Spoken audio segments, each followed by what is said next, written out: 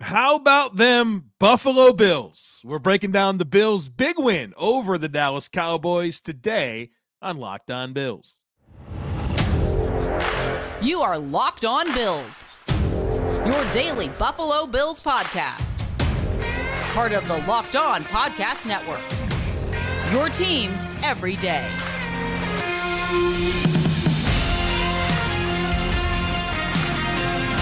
What's up, Bills Mafia? It's Joe Marino, author of Go Bills and Buffalo's Run, also the co-host of the Locked On NFL Scouting podcast, and I'm your host of Locked On Bills. I want to thank you for making Locked On Bills your first listen every day, and a big welcome and shout out to our everydayers. You know who you are. Those of you who never miss a single episode, we appreciate y'all being here very, very much. I'd also like to invite you to subscribe or follow for free on YouTube or wherever you listen to podcasts. We're part of the Locked On Podcast Network, your team every day. Today's episode is brought to you by LinkedIn. LinkedIn Jobs helps you find the qualified candidates that you want to talk to faster.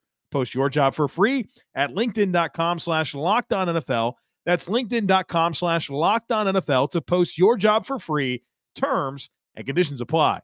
Happy Victory Monday to you. The Buffalo Bills defeated the Dallas Cowboys 31-10 and improved to 8-6 on the season. It was a massive step in the Bills' playoff aspirations and one of the funnest Bills games that I've watched in a while. The Buffalo Bills were physically dominant. They set the tone in this game, and Dallas never came close to matching the Bills' physicality.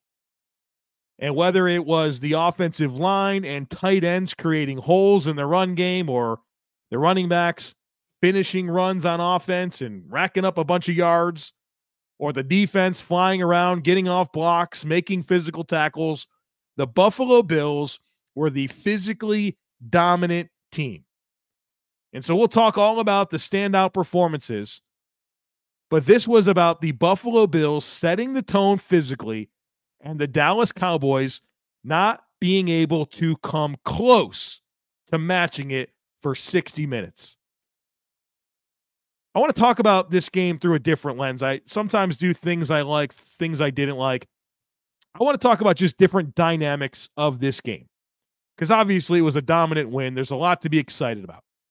And so I think kind of just talking about it generally while getting into the highs and lows of each department, I think is going to be our best path forward to cover this game. But we do have to start with James Cook. I mean, have a day, Jimbo. 25 rushes for 179 yards and a touchdown. 2 catches for 42 yards and a touchdown. He totals 27 touches in the game, 221 yards from scrimmage, and 2 touchdowns. James Cook is becoming a superstar right before our eyes. And it was a big talking point, at least for me on this podcast, in terms of him stepping into this role, Devin Singletary having led the Bills in rushing each of the last 4 seasons. What does that transition look like? And, what type of ability does he have in a big time role? I mean, he was never the featured back at Georgia. And now he's the guy for the Bills, and my goodness, he's having a sensational season. He's becoming a superstar. We talked last week about if James Cook is a Pro Bowler. Well, I think he put the exclamation point on that conversation with what he did against the Dallas Cowboys. In all likelihood, James Cook comes out of Week 15, number 2, behind only Christian McCaffrey in scrimmage yards among running backs in the entire NFL, and probably top 5 for all skill players. He was masterful in this game. He did a great job of finding daylight, slipping off tackles, being elusive, and really just being the engine, being the catalyst for the Buffalo Bills. I mean, he should be the AFC Offensive Player of the Week. And it's nice to know that you could score 31 points against a good team and not lean on Josh Allen to carry the operation. James Cook was that guy today. And he was sensational. Have a few more comments about him in just a moment. But James Cook, the story in this game. which you have to mention the entire run game, though. I mean, the offensive line was phenomenal in this football game. The run game in general was phenomenal, even when James Cook wasn't the one carrying the ball. Ty Johnson was really solid in this game, 9 carries for 54 yards. Josh Allen and Latavius Murray both had rushing touchdowns. I mean, including 3 Kyle Allen kneel downs. You had 49 rushes for 266 yards. That's over 5 yards per carry and 3 rushing touchdowns. It was a spectacular day for the Bills' offensive line and the ball carriers. The consistency of creating space by the offensive line was terrific. Whether they ran inside, outside, weak side, strong side, bunch sets, zone, gap, whatever they wanted to do, they did it. Give a lot of credit to, of course, the execution by the players. But how about Aaron Kromer and what he's done with his offensive line in year 2? We've often wondered, right, like, what would the Bills look like if they had a consistent offensive line and a run game? Well, there's your answer. And so just the unit as a whole played spectacular. I thought the tackles in particular were really good. Spencer Brown and Dion Dawkins. I mean, Dion Dawkins is burying dudes all over the field. I know that it was the one play where he's driving his dude like 20 yards down the field, but like that was him all game. And I've been talking up Dion Dawkins all season long, saying he's having the best season of his career. And I think people are finally understanding how high of a level he's playing at this season. I thought Connor McGovern did some really good things in the run game. Osiris Torrance, I thought the tight ends were both, whether it was Q Morris or Dalton Kincaid or Dawson Knox in particular, really good job of run blocking in this game. And I thought Joe Brady really was phenomenal at mixing and matching personnel. I mean, just a lot of different groups of players together, a lot of, 2-back stuff, 2 tight end stuff. It was just a lot of variety. And I think Dallas saw a lot of unscouted looks and unscouted personnel groupings and didn't have an answer. So obviously this Bills rushing offense, James Cook, the offensive line, everything that goes into the execution, the coaching, all of it was phenomenal in this football game. Want to talk a little bit about Josh Allen in the passing game. Obviously not a huge statistical day for Josh Allen. He only threw the ball 15 times, 7 of 15, 94 yards and a touchdown. I mean, that's like first quarter stats typically for Josh Allen. That was his entire game, and the Bills scored 31 points, won by 3 touchdowns. Obviously, a couple of really fun passing plays, one being James Cook, the touchdown pass to him, the throw on the move to Stefon Diggs, where, Steph reaches out with the left hand and pulls it in. Crazy good play. Couple of really fun plays, but this really wasn't about Josh Allen, throwing the ball all over the yard. That wasn't what this game script called for. But one thing that I do want to point out is that you still had a lot of missed opportunities in the passing game, and that has become a consistent takeaway of mine recently when studying the Bills offense, and that's not different against Dallas. Gabe Davis, no catches for the 4th time in the last 6 games. And the play there for Gabe was it was a 2nd and 3. Josh threw the ball down the field, way down the field for Gabe Davis, and like Gabe couldn't find it. He couldn't try to make a play on the ball. Then you have Stefon Diggs had a chance on the next play, the very next play, to come up with a catch on a 3rd down early in the game, and he couldn't make the play. You had 2 Dalton Kincaid drops. And I know, there was a storyline in the game. Greg Olsen showed us that he switched his gloves, and he was using like a leathery glove that doesn't really work if it's not wet, and it wasn't wet at that point. He switched gloves, and then he didn't get another target the rest of the game, but he dropped both of his targets. And then James Cook drops a touchdown pass. It's hard to poke holes in a dominant performance, but that's what I do. I evaluate things, and this has been a theme here where the Bills in the passing game, just a lot of missed opportunities. Josh Allen against 7 of 15, 8 incompletions, and I just talked about 5 of them being, drops, missed opportunities, couldn't make a play on the ball, and they're leaving a lot of production out there once again in the passing game. And so, look, I want it to be better. I want to see this passing game firing on all cylinders, right? The run game's doing well. The defense has been phenomenal over the last couple of weeks. All right, let's be able to throw the ball too, right? I think that's an important component to clean up here as the Bills gear up for the last 3 games of the regular season. All right, we're going to tie a ribbon on the offense, talk defense here in just a moment, so be sure to stick with us. But when you're hiring for your small business, you want to be sure that you have as many top-tier candidates available as possible to interview. That's why you have to check out LinkedIn Jobs.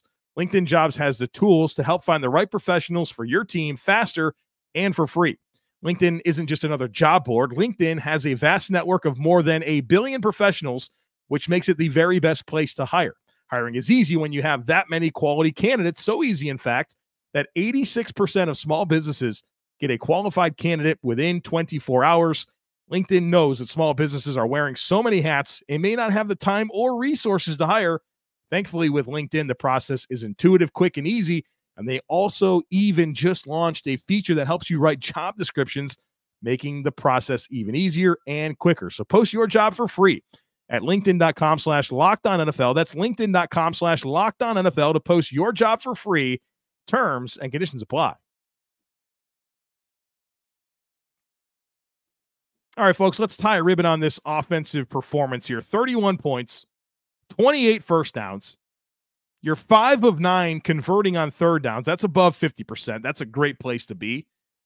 351 total yards. And look, Kyle Allen came in with 10 minutes left in the fourth quarter, right? You did that in 3 quarters of play. 266 rushing yards. You're 3 of 4 scoring touchdowns in the red zone, so 75% there. You possessed the ball for over 35 minutes, and these scoring drives were phenomenal. These weren't it wasn't like the Bills had a bunch of short fields or had a bunch of takeaways that led to a bunch of points or had the special teams touchdowns or defensive touchdowns. These were legit scoring drives. 5 scoring drives, 12 plays, 75 yards, 11 plays, 86 yards, 11 plays, 75 yards, 15 plays, 65 yards, and 6 plays, 67 yards. You did what you wanted, scoring points in this game. Couple of shout outs here that I want to give. Josh Allen, the interception streak is over. So that's great. I know he had some unlucky moments there, but the interception streak is over. Josh Allen also set a new NFL record with 10 games in a single season with both a rushing and passing touchdown. That's the most ever in the history of the NFL. Also, James Cook, a couple of shout outs here. James Cook's 221 yards from scrimmage, most for a Bills player since Fred Jackson in 2009. This is also his 5th straight game with over 100 yards from scrimmage, which is the most by a Bill since 2016 when Shady McCoy did it. It's also the 3rd most amount of yards, the 221 yards from scrimmage, the 3rd most by any player in the NFL this season. So just a really fun day offensively, particularly for the Bills rushing offense. And then, of course, Josh Allen with a pretty notable milestone here. All right, let's talk defense here. And it was a heck of a day once again for the Bills defense. Consecutive games now, 2 big back-to-back wins. Coming out of the bye, you beat Kansas City and Dallas. You go into Arrowhead and beat the Chiefs, come home and beat Dallas. Terrific response after imploding against the Philadelphia Eagles. So now all of a sudden you've won 3 of your last 4 with consecutive wins over the Chiefs and Dallas Cowboys, where you held Dallas and Kansas City to a combined 27 points. And particularly against Dallas, you limited a good, hot Dallas Cowboys offense. We talked about the 5-game win streak for Dallas entering this game where they were averaging over 40 points per game. The number 1 scoring offense in the NFL entering the game. You held them to 10 points, their lowest total of the season. And that 10 points includes a garbage time touchdown with 2 minutes and 48 seconds left in a ball game. You limited them to 14 first downs. They were 5 of 13 on third downs. 5 of 13. That's 38%. And this was the number 1 third down team in the NFL entering the game. You held them to 195 total yards, under 200 yards. The lowest they've had all season long. And keeping in mind that 80 of the 195 total yards came on that late garbage time touchdown drive. I mean, just a phenomenal job by the defense. Dak Prescott, potential NFL MVP, goes 21 of 134 yards with an interception and didn't have a passing touchdown. 2.9 yards per pass play. 2.9. That's not good rushing production, much less passing. 3.94 yards per attempt. Red zone defense was really good. They had a big stop. I know the Bills won the game by a lot, but that red zone stop early in the game was to me a big moment. You're leading 14-0. They wind up having it 2nd and 1 at the 11, threatening to score. Taylor Rapp with a big tackle for loss. And then on 3rd down, Ed Oliver tips a pass to force a field goal. Instead of it being 14-7 and them scoring a touchdown, it's 14-3. That was a big deal. You never know, like, those types of things, how it affects the entire flow of a game. And the Bills getting that early red zone stop, I think, was really important in this game. You got an interception in this game. Dak doesn't really throw interceptions, right? Only 6 of them this season entering the game. Christian Benford comes away with the pick. And you had 4 chances at an interception prior. That Christian Benford early in the game hit him right in the chest. He didn't catch it. Then Jordan Phillips had a chance on that Ed Oliver tip pass. He couldn't catch it.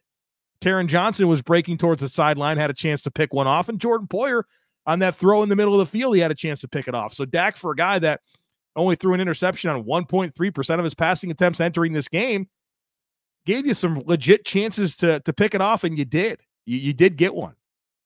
He had 3 sacks on defense. Leonard Floyd, shout out to him. He's up to 10.5 sacks on the season. He's the first Bills player with double-digit sacks since Lorenzo Alexander in 2016. And he gets a $1 million bonus in incentives for getting double-digit sacks. So heck of a signing there for Brandon Beane. Jordan Phillips had a sack. I repeat, Jordan Phillips had a sack. He did something positive to help the Buffalo Bills. Let's throw a parade. It was nice to see. And then Tyrell Dotson and Greg Rousseau combined for a sack. So 3 sacks in this ball game, 7 quarterback hits, 7 pass breakups. The Bills did a really good job of competing at the catch point. No catches were easy for them. And it was just a bunch of different players just making things tough, restricting the catch point. It was a great job. I thought the Bills defense tackled extremely well in this game, which is not something I typically feel like, but this is one of their best tackling games I've seen under Sean McDermott.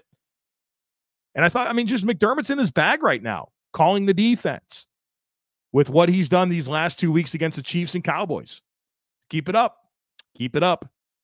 Real quick on special teams, Tyler Bass, 4 of 4 on extra points, was 1 of 1 on field goals, so a perfect day for Tyler Bass, which you need those. I thought Sam Martin was really solid in this game, not like elite or anything like that, but I thought his punts were good. He did have 2 near block punts early in the game. The first 2 punts were near blocked, and that's something that Matthew Smiley's got to investigate a little bit. What did Dallas see in the Bills' punt formation that had them close to blocking a couple of punts? So that was definitely a low light in this game. Thought Deontay Hardy did a good job returning punts. And I think the Bills did a good job in terms of kickoff coverage, where they actually gave Kevontae Turbin, Dallas's returner, a couple of chances to return the ball. He's one of the best in the game.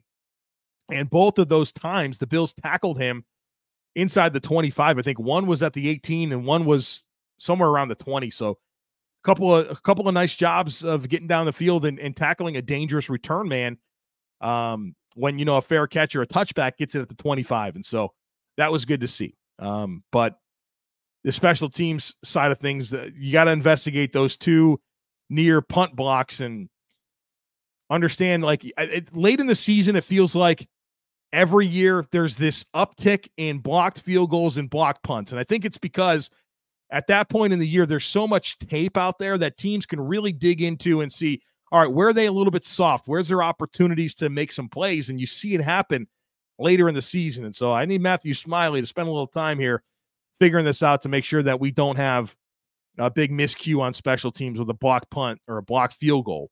that's going to, cost this team a football game. But heck of a job defensively for Sean McDermott's unit. Really shut down a good NFL offense. And it's nice to see that unit playing with some swagger and with some momentum here as the Bills have a real opportunity to go on a run. And they're on a run. They're 2 games into this run, and it's so far so good. We're going to talk about that big picture here in just a moment. So definitely stick with us. But folks, as the weather gets colder, the NFL offers stay hot on FanDuel. Right now, new customers can get $150 in bonus bets with any winning $5 money line bet. That's right, $150 if your team wins. So if you've been thinking about joining FanDuel, there's no better time to get in on the action. The app, super easy to use, and there's a ton of different things that you can bet on, including the spreads, player props, over-unders, and more. We hit on that James Cook over for receiving yards. I think they had it at 23.5. I told you to smash the over. The over hit, and we're probably going to ride that for a while here until they put those numbers a little bit higher. So that's where I've been having fun, is on the player props. So check it out. Visit FanDuel.com/LockedOn. FanDuel, official partner of the NFL. We all like to play fantasy football, but there's always that one annoying guy in the league that you just can't stand. He's the guy that you have to beat no matter what. He's always talking about how good his trades are and bringing up analytics. The guy I'm talking about? Well, let's just call him Alec. Every league has an Alec. But you know what Alec does? He also brings weak tortilla chips to a tailgate. The kind that snap right in half when you're scooping guacamole or you're trying to get that last scoop of salsa. For someone who claims to be the master of trades, he still hasn't made the trade for a better tortilla chip.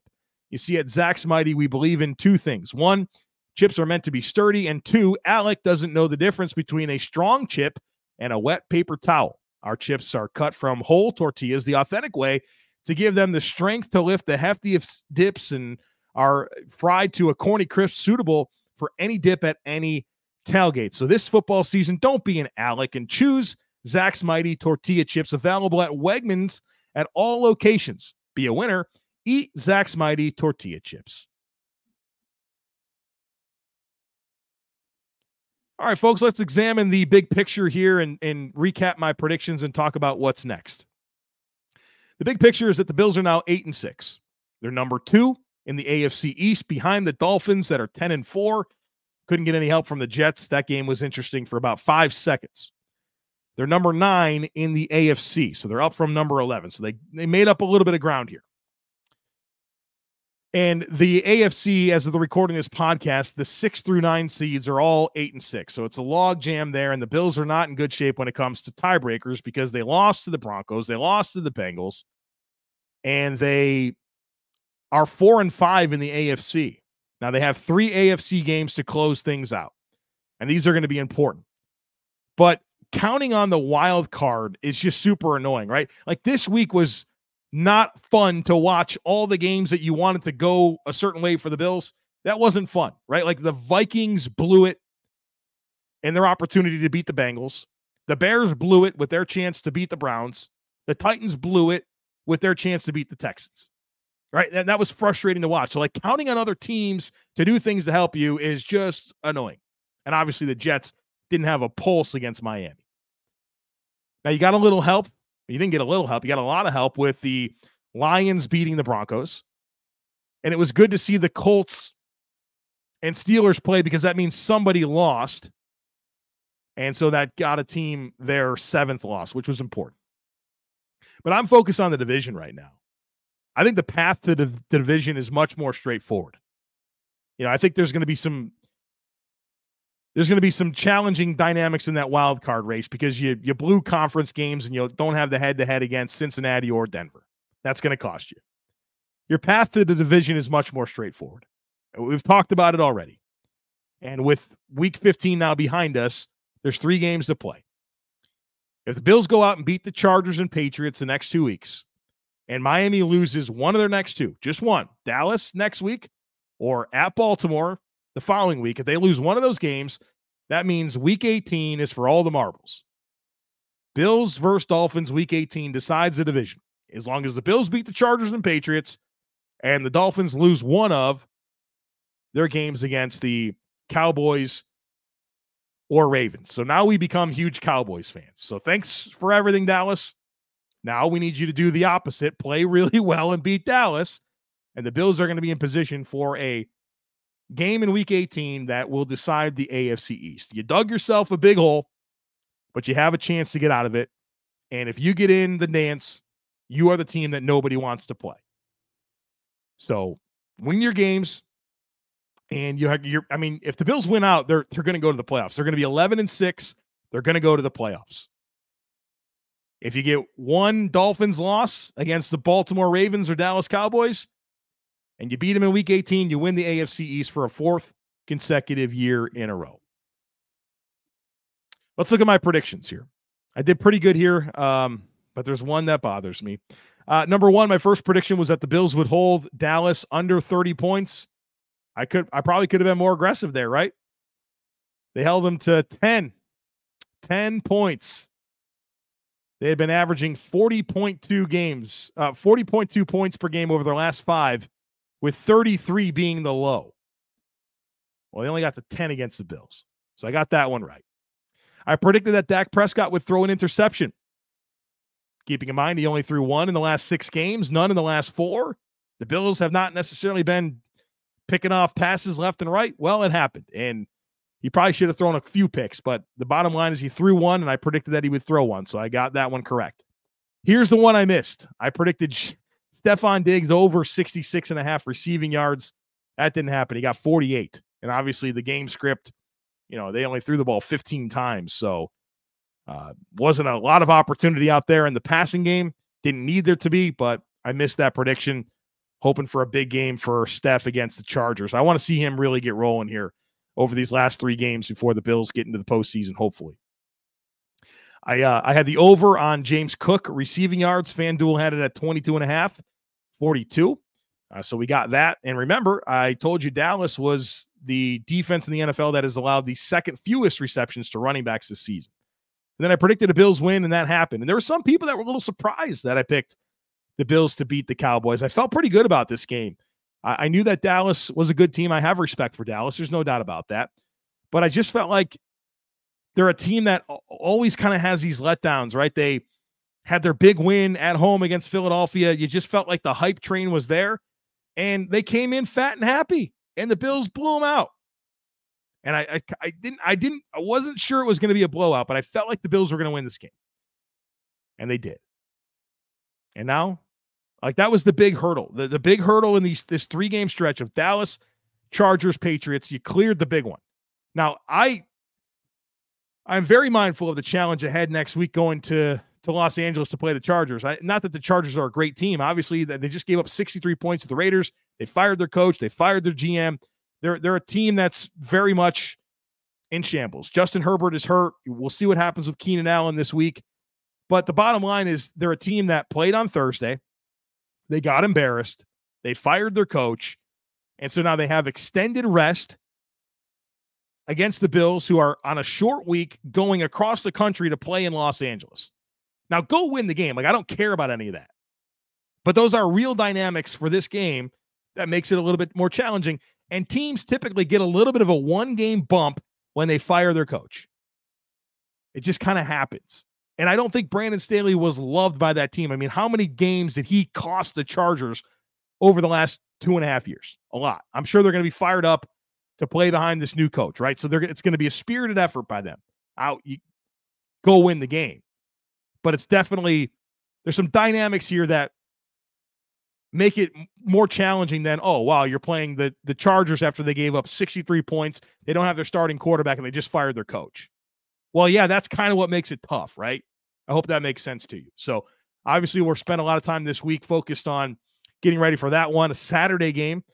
So our programming this week might be a little bit different, but I can promise you our next conversation is the All-22 review. That'll drop probably sometime Monday, early evening. I'll spend all day Monday in the tape. If you're part of our subtext community, which I fully recommend you being part of, you'll be in our Discord channel, which means you'll see all the All-22 film clips, and you know what I'm going to spend time on, this run game. And I want to focus in on kind of what made the defense so successful as well against a very good Cowboys offense. So that's what we're doing tomorrow. I would love for you to join the subtext community. There's a link in today's show notes to be part of that. And then, of course, you get in our Discord channel, which is super fun. So check all of that out and make sure that you are subscribed. Don't miss anything here. It's going to be a fun close to this season. We're going to talk about everything every step of the way. So make sure that you're subscribed. We'd love it if you took a second to rate, review, and share the podcast. Go Bills. Enjoy your Victory Monday. And I look forward to catching up with you again for the All 22 review.